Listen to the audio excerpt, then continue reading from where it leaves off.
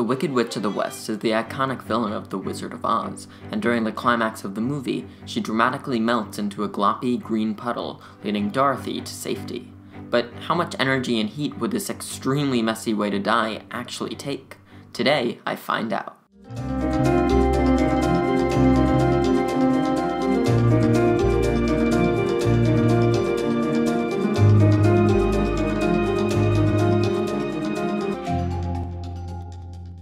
Hey everyone, let's dive into this, shall we?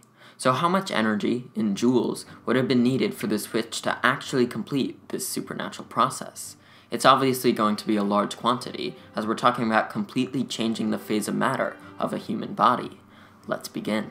We need to start the calculation by dividing up the body by section. This can be done by element or by material, which is better for this type of calculation. Because approximately 63% of the body is water and other fluids, we can discard that whole section as it's already in the liquid state. And to give a heads up, when I say percent of the body in this video, it always means by mass, since that's what we're dealing with. Anyway, we then have to divvy up the other 37%, which will sort into fat, minerals, carbohydrates, and protein, meaning bone, skin, and muscle. Of course, this is not the most accurate way to sort body tissue, but for our purpose it's fine because most of the masses of molecules in our body are negligible.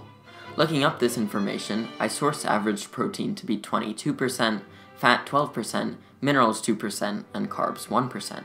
Basic phase-changing chemistry gives us two formulas to use when attempting to melt an object.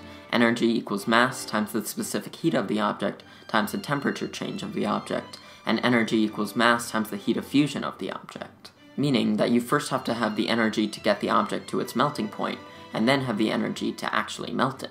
This can work for all but two substances, skin and muscle, due to the fact that these molecules don't melt, they only burn. So, the energy it takes to melt the Wicked Witch will be equal to the mc delta t's of bone, plus skin, plus muscle, plus fat, plus minerals, plus carbs, added to the m heat of fusions of bone plus minerals plus carbs. That's our enormous equation. Now let's do the fun part and start filling it in.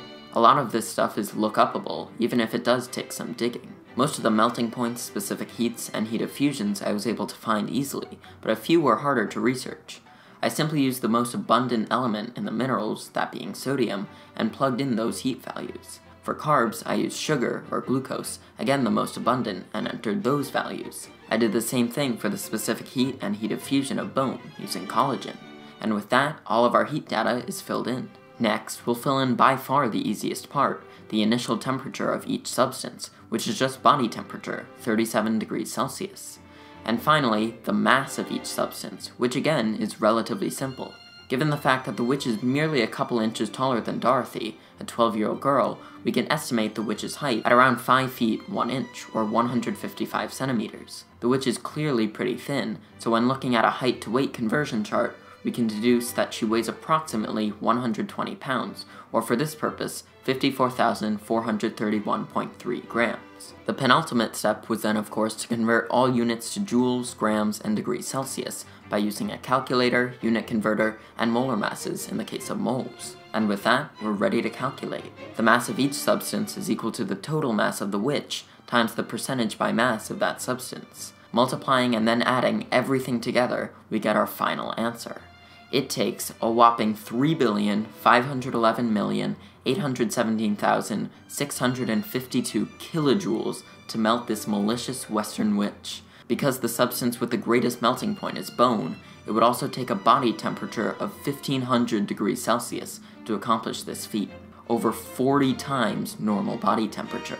And as for the energy, since joules and calories are directly related, it's equal to the amount of calories in 2,945,067,804 slices of pizza.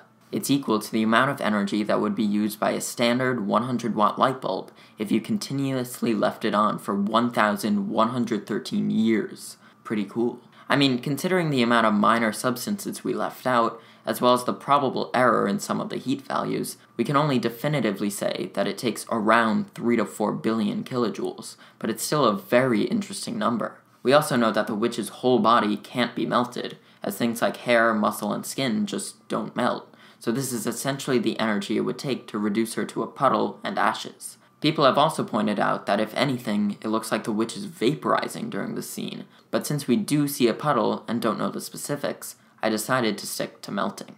Anyway, I hope you enjoyed this calculation as much as I did, and if that's so, make sure to like, comment, and subscribe so you know when I upload new movie calculation videos. I also make videos on Harry Potter, Pixar, Laika, hockey, football, and much more, so go check those out as well.